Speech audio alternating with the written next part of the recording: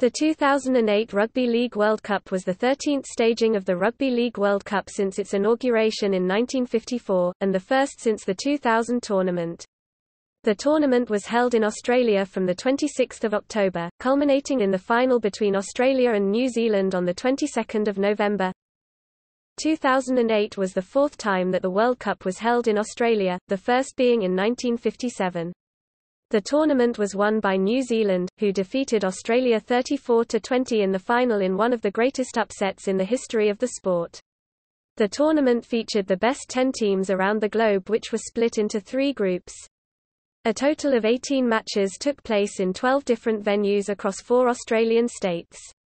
The tournament ended a year of celebrations commemorating the centenary of the game in the Southern Hemisphere and was part of the Festival of World Cups. The 13th Cup was scheduled to be held in Australia in 2004, however the lack of international success by Great Britain and New Zealand after the 2000 World Cup and the rise of the Tri-Nations tournament meant that it was delayed for a further 4 years. The Rugby League International Federation officially announced this tournament on 6 May 2006, with further details on scheduling and dates following on 19 April 2007. The first match took place in Townsville between England and Papua New Guinea, although the official opening ceremony of the competition occurred before the Australia and New Zealand match the following day in Sydney. The final took place at Lang Park Suncorp Stadium in Brisbane. The tournament proved a commercial success, delivering a profit of $5 million and re-establishing the credibility of the competition.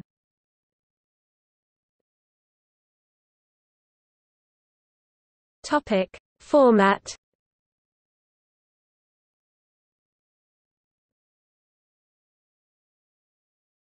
Topic: Draw. The draw, after being confirmed by the RLIF on 19 April 2007, involved 3 groups. The first group was made up of 4 teams, Australia, England, New Zealand and Papua New Guinea. Whilst the other 2 groups involved 3 teams each. The semi-finals were made up of the first 3 teams in the first group and the winner of a playoff between the winners of the second and third groups. The draw was put into doubt after the Papua New Guinea team claimed that it was unfair to them and threatened to boycott the tournament should it not be changed. Marcus Bai, former Papua New Guinean winger and captain, said, "They have to change it, and if they don't, we won't come. We will ring up the other island nations and teams elsewhere who don't qualify and we can have our own competition.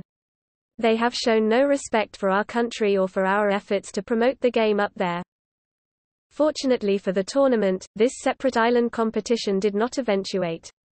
Papua New Guinea still remained upset with the draw, seeing it as a huge challenge but one which would have seen them be rewarded if they had won. The draw was finalized on 4 October 2007.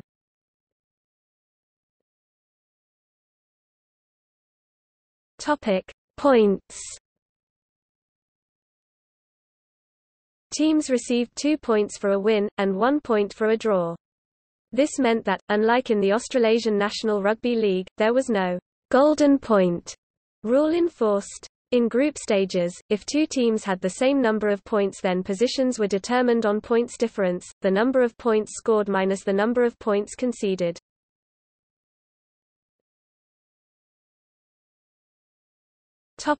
Ranking matches. After group matches were completed, a match featuring the second-place teams in Group B and Group C took place with the winner receiving 7th place. Similarly, the third-place teams in Group B and Group C played off for 9th place. It was believed that these results were to be taken into account in the 2009 RLIF World Rankings.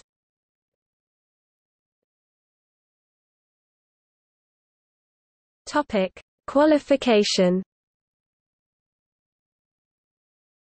The hosts, Australia, were given automatic entry into the World Cup, along with New Zealand, England, France and Papua New Guinea. The 5 remaining places in the World Cup were determined by qualification rounds. 2 European rounds and Pacific, Atlantic and repechage rounds were scheduled. Tonga and Fiji became the first 2 nations to qualify after Tonga defeated Samoa 18-10 in Leeds on the 22nd of October, forcing Samoa to enter the repechage. In the European Group 2, Ireland drew 16-16 with Lebanon to ensure qualification, while Lebanon were forced to enter the repechage. The final automatic place went to Scotland, who defeated Wales 37-32 on aggregate after 2 legs. Wales then faced Lebanon in the repechage semi-final, where they lost in a surprise 50-26 defeat, to knock them out of World Cup qualifying. Lebanon then faced Samoa, who beat USA 42-10 in the first semi-final, on 14 November for the final qualifying position. The game was won by Samoa, 38-16, and so they booked the 10th and final place. Many qualification matches were broadcast live by Sky Sports in the United Kingdom and New Zealand, whilst Big Pond TV broadcast matches online for other fans around the world.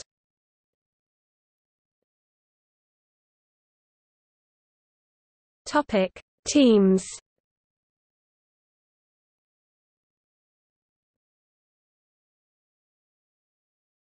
Topic: Match officials. 6 referees from 4 countries controlled matches in the tournament. These 4 nations also provided touch judges, while England and Australia provided the video referees. In support of the Australian National Breast Cancer Foundation, the referees wore pastel pink shirts while officiating matches to raise awareness. The shirts, which carried the NBCF logo on the collar, were signed by the team captains at each World Cup game and were later auctioned off, with the proceeds going to the NBCF.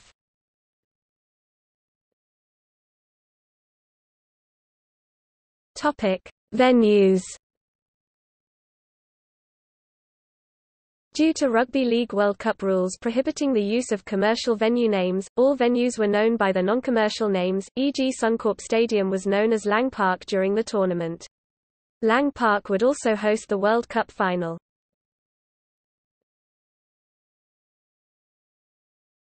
Topic: Opening ceremony. On Sunday night, 26 October, the Sydney Football Stadium hosted the opening ceremony of the World Cup.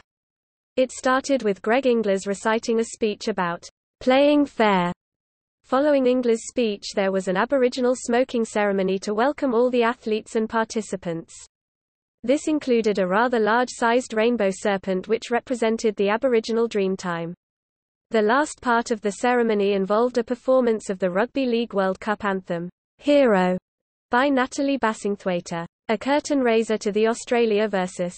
New Zealand match included an Indigenous Australian squad playing against New Zealand Maori, which featured several prominent NRL players and rising stars, including Chris Sando, Wairangi Kupu, Preston Campbell, Sam Thaiday, Sean Kenny Dowell and Carl Webb. Welcome to the Country match. As part of the official opening of the World Cup on 26 October, an exhibition game was played between an Aboriginal selection and a New Zealand Maori side.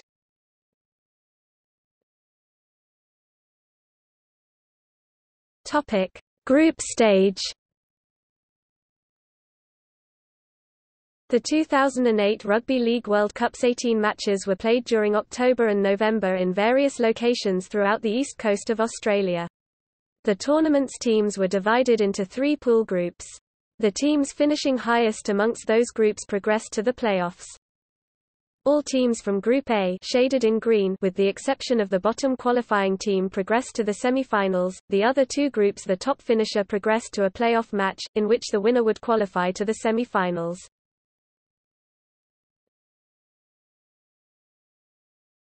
Topic: Group A.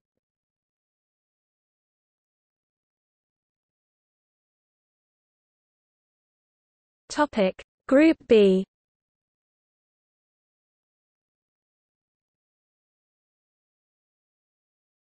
Topic: Group C.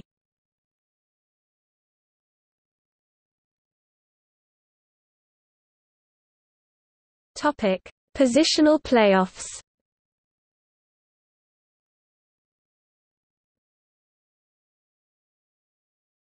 Topic: 7th place playoff, Scotland vs Tonga.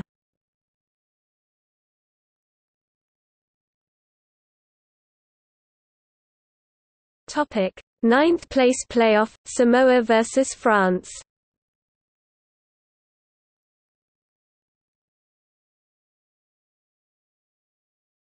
Topic: Knockout stage.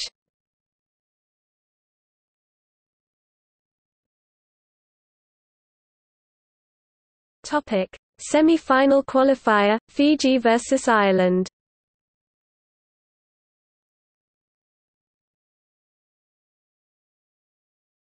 Topic: Semi-finals.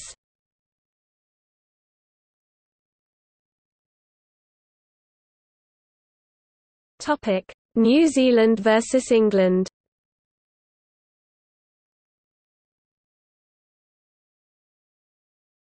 Topic: Australia versus Fiji.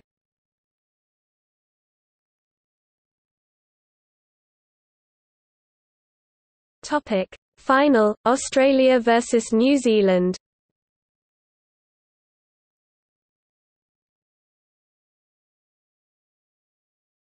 Topic: Try scorers. 7 Billy Slater, 6 Greg Inglis, 5 Akuila Uate, Damien Blanche, 4 3 2 1. Topic: Attendances.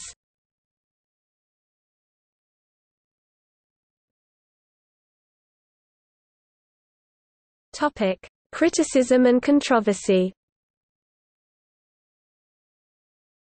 Due to the generally poor response of the 2000 World Cup, there were several key criticisms of the tournament before any matches had kicked off. The RLIF were forced to defend the credibility of the tournament in October 2007 after New Zealand, one of the favourites for the competition, were heavily beaten in a test match 58-0 in Wellington against Australia. Another concern was whether there would be enough competitiveness throughout the 10 teams, with some fans worried about the possibility of too many one-sided matches, which was a common sight in the group stages of the 2000 tournament. Ricky Stuart, coach of the Australian team, was reported to be so incensed by his team's defeat in the final that he verbally attacked Jeff Carr, the chief executive of Australian Rugby League, claiming that tournament organisers and match officials conspired to cause the Australian loss. The next morning he had a chance meeting with Ashley Klein, who refereed the final, and Stuart Cummings, the Rugby Football League's director of match officials, at their hotel. He reportedly abused both officials in front of a number of witnesses, calling Klein a cheat, and behaved in an aggressive and physically intimidating manner. Stuart later apologised for his behaviour and resigned from his post.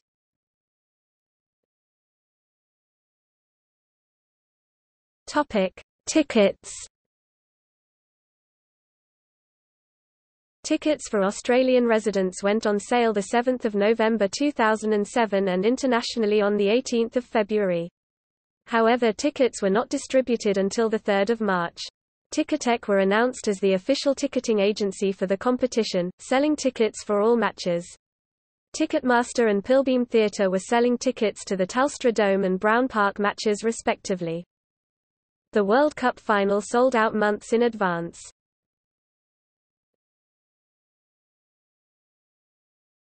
Topic: Sponsorship. The official sponsors of the Rugby League World Cup 2008 were Jetstar, official airline; Foster's, official beer; Bundaberg Rum, official spirit; Amy, official referee sponsor; Telstra, official telecommunications sponsor; Gillette, official male products; Holiday Inn, official accommodation supplier; Coca-Cola, official soft drink; Harvey Norman, official retailer; Bic, official stationery. Topic: Heroes Here 08 campaign.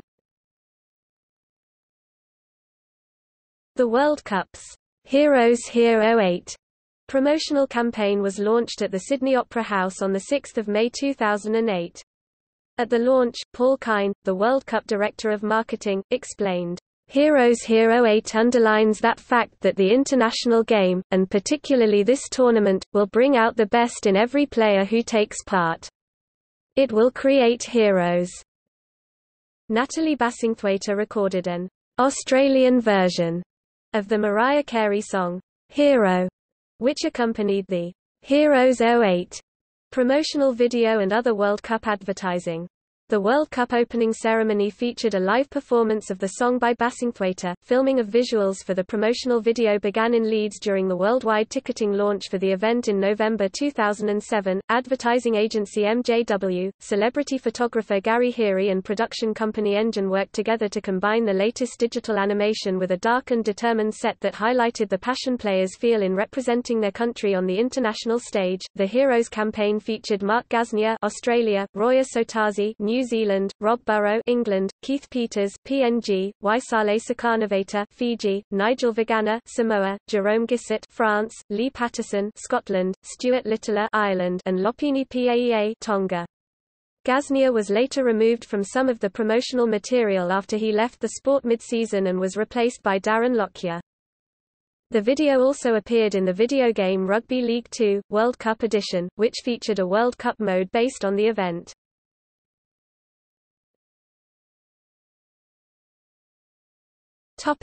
Broadcasting.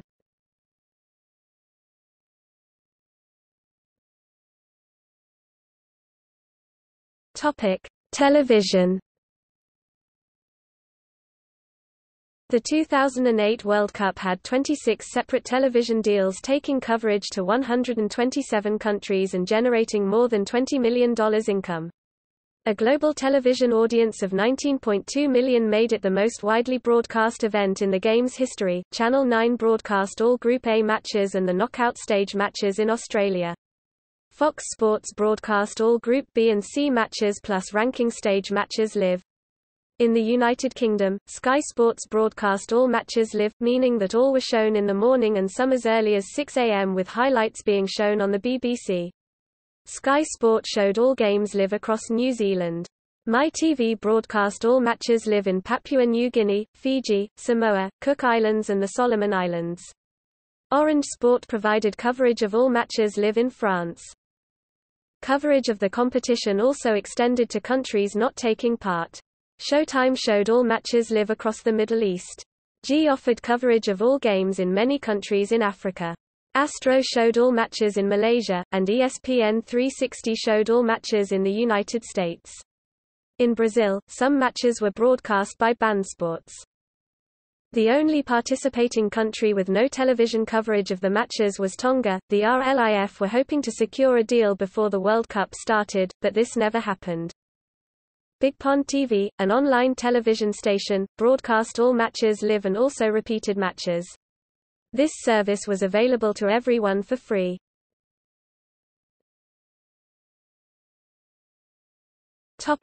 Radio. UK, BBC Radio 5 Live and its sister station BBC Radio 5 Live Sports Extra broadcast selected games. UK, some non-rights holders used Australian freelance reporter Tim Stackpool to report on games for UK broadcasters. An extensive archive can be heard here. RLWC Archive, AUS, ABC and 2 GB radio broadcast selected games. NZ, Radio Sport broadcast the Kiwis games, including the Kiwis' victory in the final.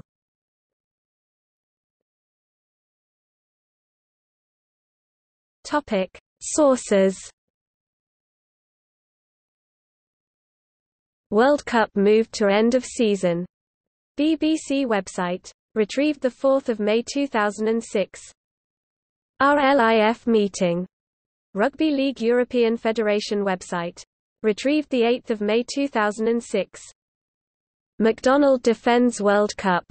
BBC website. Retrieved 6 May 2006. Lewis backs Australia for World Cup. Telegraph.co.uk website. Retrieved 8 May 2006.